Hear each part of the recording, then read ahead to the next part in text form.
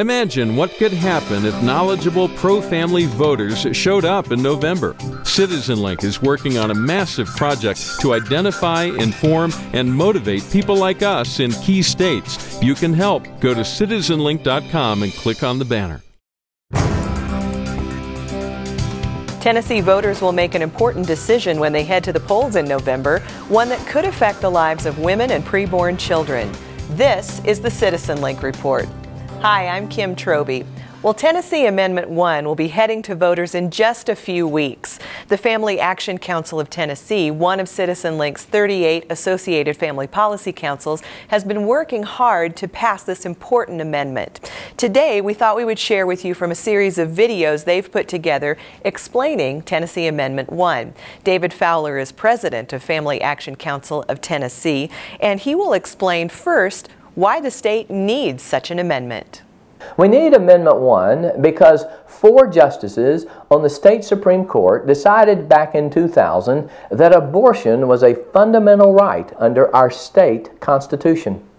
Picture Roe v. Wade, issued by our United States Supreme Court in 1973, being done to our state Constitution by our state Supreme Court.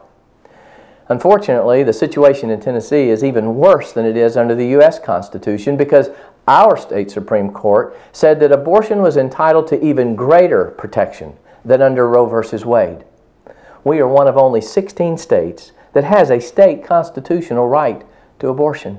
The decision has had a chilling effect on pro-life voters. The effect of the court's decision was to remove our voice as citizens, your voice and my voice, to have a discussion and a debate among ourselves about what was necessary and important and what would be good to protect the lives and the well-being of women and children.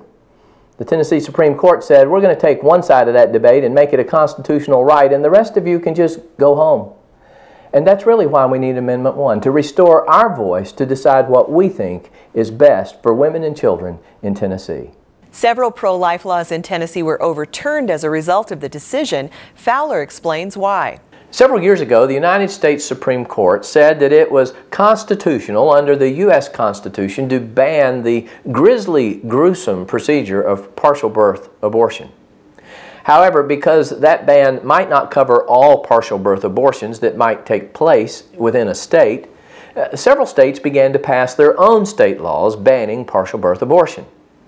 When that began to happen, some legislators in Tennessee went to our state's attorney general, our state's attorney, to say, would you give us an official opinion as to whether or not, if we pass the same language that the U.S. Supreme Court has said is okay, would it be okay in Tennessee? Would it be okay under our state Supreme Court rulings? And his answer was, it would be constitutionally suspect. In other words, he didn't know if he could defend a statute as constitutional under our state constitution that the Supreme Court of the United States said was constitutional. In other words, there are greater protections for abortions to the extent you couldn't even ban partial birth abortion because of what our state Supreme Court did. That's how extreme our state Supreme Court was in deciding whose voices should be heard on important issues regarding the health and well-being of women and our unborn children. We want to thank David Fowler and his staff for all they do to protect families in the state of Tennessee. We'd also like to say thanks to the other 37 associated family policy councils for the work that they do on behalf of families in their states.